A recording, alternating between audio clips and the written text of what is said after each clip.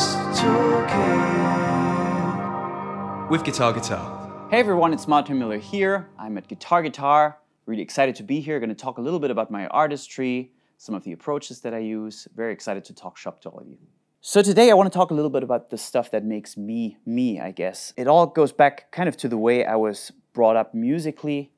I'm a rock guitar player, rock guitar lover. I did go through jazz college, and the kind of accumulation of these two kind of polar opposites in some way are what created my own personal approach to music. So I like the aesthetic of rock music, I like the sound of rock music, but I do incorporate some of the educational and intellectual approaches from the world of jazz into what I do, specifically in the way I approach improvisation and line creation, chord voicing creation, all these types of things. Let's say in a traditional context, you would have a chord progression, and a guitar player would usually represent the rhythm, right? There would be a 4/4 pulse, for instance, and guitar players usually agree that that is something you should play along to, right?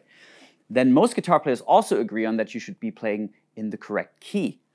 So if your song is in D major, you play in D major, right? But I like to personally go a little step further, and that's where kind of the jazz education kicks in. I like to represent all the chords that I'm playing over. And what I mean by that is that I make my note choices based on each individual chord that goes by. So think of this almost as if every chord in a chord progression, say you have 3 or 4 chords, is almost treated as if they were in a separate key. So I've laid down a little chord progression here in my looper, and it is the most common chord progression in the world. I think there's even a meme about it, like a meme video with 1 million views, like a billion views on it. And it's D major, A major, B minor, G major. So that's the 1 chord, the 5 chord, 6 chord, and the 4 chord. Now traditionally, a lot of guitar players would choose the key of D major or even B minor to play over this, and they would stay within the same key. And you can get some great results from that. I'm not here to talk down on that kind of approach, but that would be the traditional approach. Now I'm gonna play a little bit using the key of B minor and D major, and then I'm gonna drop out the chords. And I want you to pay attention to what happens when I do that. So here we go.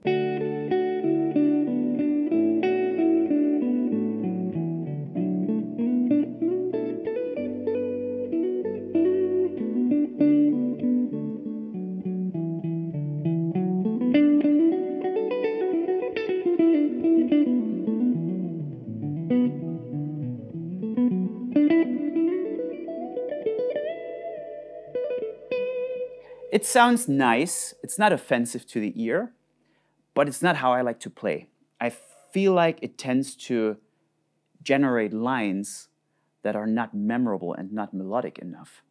And one way to kind of prove this is if you go to the many famous songs that were written over this kind of chord progression, you analyze them, you'll find that the melodies are usually not based so much around the pentatonic, but around the chord tones. And I try to do the same thing in the way I solo. So now I'm going to take a different approach when I solo, and I'm going to be using the chord tones much more. I'm going to use passing tones as well, of course, but I'm trying to characterize each individual chord that goes by being very deliberate with my note choices. So here goes.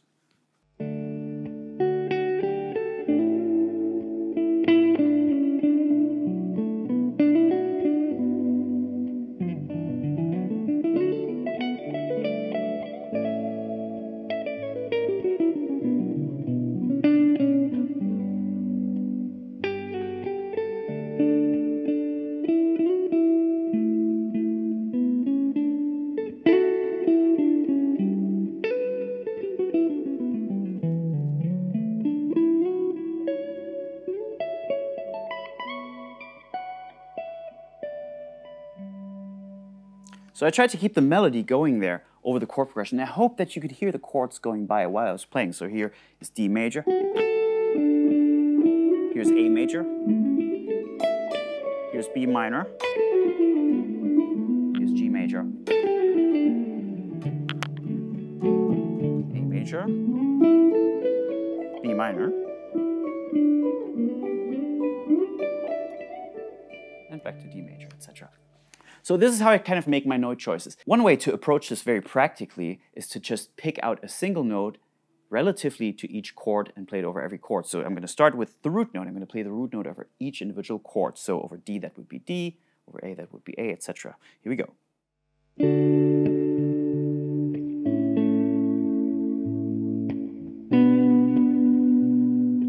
Very simple. Let's move up a little bit.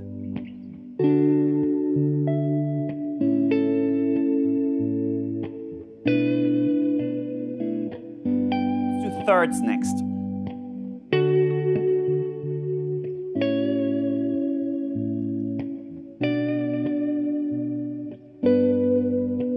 Fifths.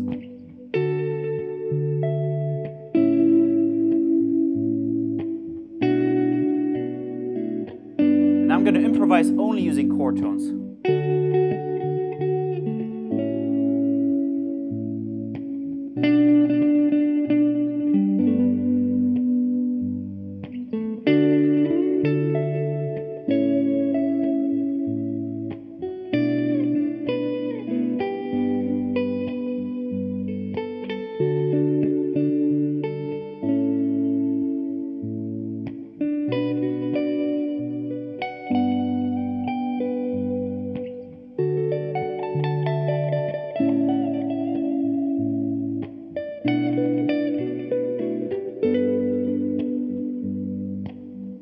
So in the next step, I'm going to allow myself to play sevenths and nines as well. It's going to sound a lot more flavorful. Here it goes.